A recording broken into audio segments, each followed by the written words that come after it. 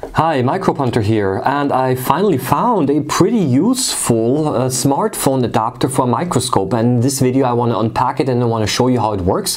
Those smartphone adapters allow you to connect smartphones, mobile phones, to your microscope so that you're able to take pictures and videos through the eyepiece of a microscope. I ordered the smartphone adapter for the microscope from Amazon, and this is how it arrived.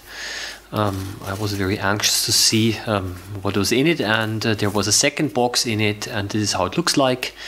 And it is for 28mm diameter eyepieces, and it features a universal adapter which also works for iPhone and Android devices and so on.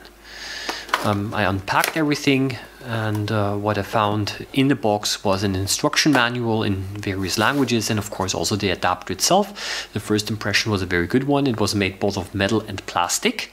The main relevant parts were all made of metal, and I'm just going to show you also later how to connect the smartphone to this adapter.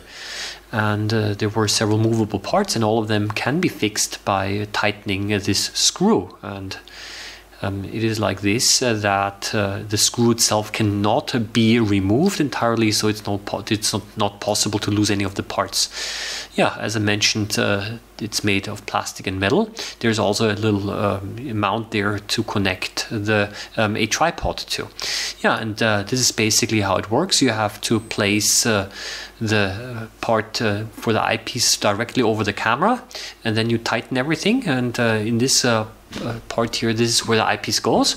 I'm just going to show you how this works. I've got two eyepieces. One of them is a little bit thicker than the other. This one is the left one has 28mm diameter, and that's exactly the same size as the adapter, so it fits right in there, and you simply tighten the screw and it's totally tight and fine. Yeah, and when you try to, of course, put in the smaller eyepiece, then it does not fit. And for this reason, there is a second adapter that is being sold for smaller eyepieces. So, for example, right now, even if you tighten it, it's still loose. So what you can do is you can wrap around some cardboard here to make it fit. And I'm going to show you later how to do this. Yeah, and I'm simply measuring out now the inner diameter here. It's 28, a little bit more. It's around 28mm eyepieces, you can see here, and this one of course is the smaller eyepiece, and you can see that there are 2mm off, and the eyepiece here is exactly the same size, so it fits exactly into the adapter.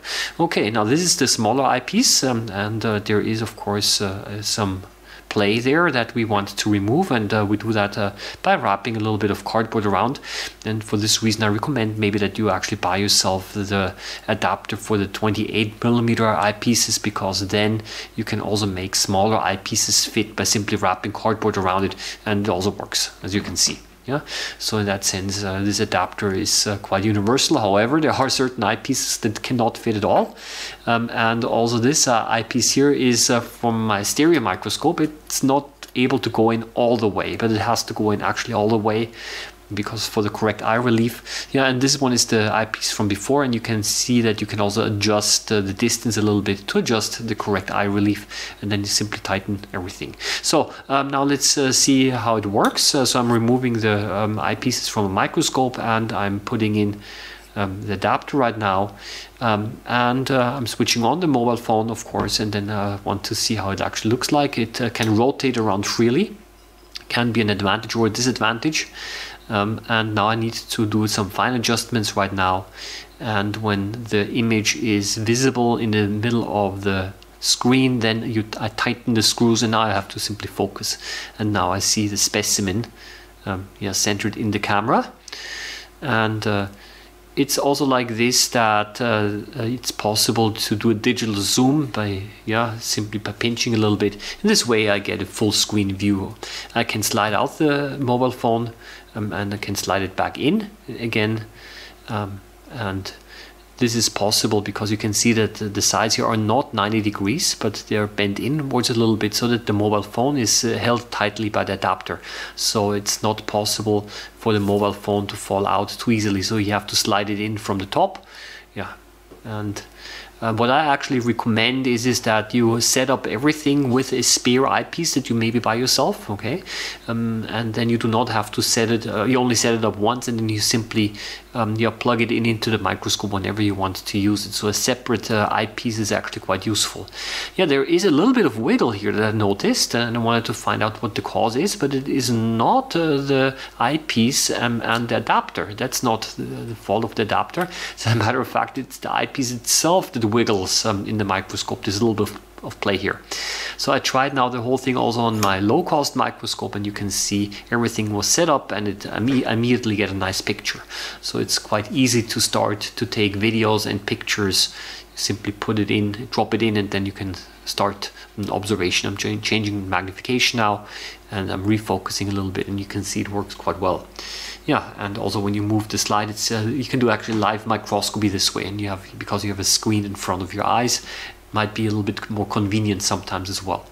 Yeah, by pinching and zooming, you can zoom in and out. Yeah, the slide is a little bit dirty, I just realized. Of course, the digital zoom kind of loses a little bit of resolution. And now I changed the eyepiece around, and now you can see that the image is not quite screen filling, and it's a little bit blurry on the side. This is because the eye relief of the eyepiece is not correct. So I recommend that you look for an eyepiece with a correct eye relief, and then you should get a good image. Yeah, as I mentioned, there are two types of adapters. This one is the one I bought is for the 28mm eyepieces, and the instructions are all very clear in several languages, and also free of mistakes. So they actually proofread it. It's not always the case that instructions are error-free, but in this case the instructions were quite useful. Yeah, so let's have a final look at the adapter here. And the light gray part is all rubber, so this also holds the mobile phone in place quite well. So that's it. Okay, people, that's it. Wish you a nice day. If you're interested in this product, I included links below, affiliate links below.